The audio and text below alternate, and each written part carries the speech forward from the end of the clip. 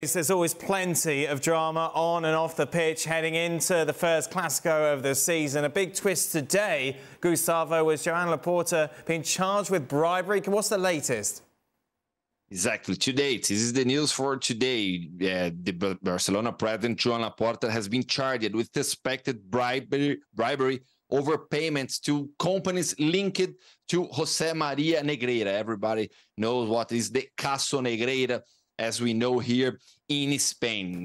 Barcelona made some payments to Negreira, who is a former referee here in Spain and was one of the chiefs of the referees over the last years in Spain. And the payments were made between 2001 and 2018, around 7 million euros.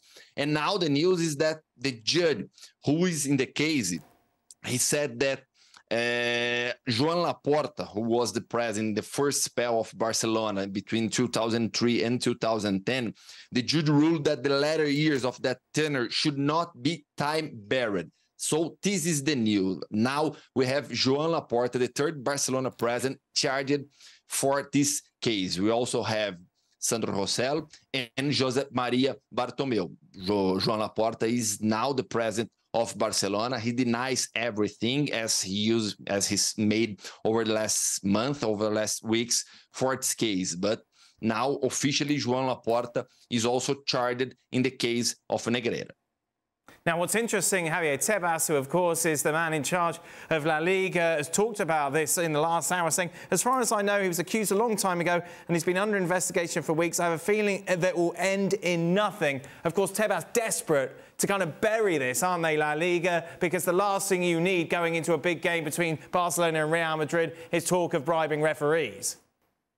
Yes, that is a big. Well, we have to see everything that is happening here in Spain with football. We have many problems at the Spanish Federation with the exit of Luis Rubiales, everything that happened in the World Cup, and now again with this case of Negreira, with the problem of Barcelona 1 week before El Clásico, Real Madrid and Barcelona. And we have also to know that the relationship between La Liga and Barcelona and also Real Madrid is terrible.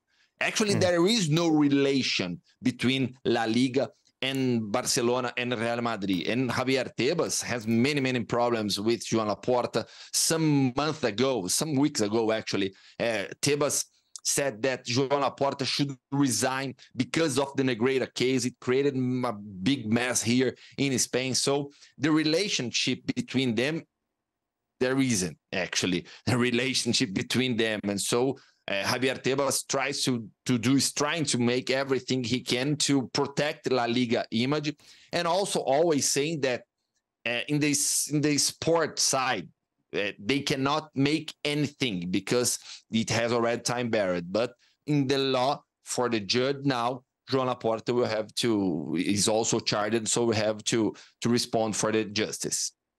Gustavo, great stuff today. Much appreciated, mate. Of course, we'll continue our countdown to a Clásico over the next couple of weeks.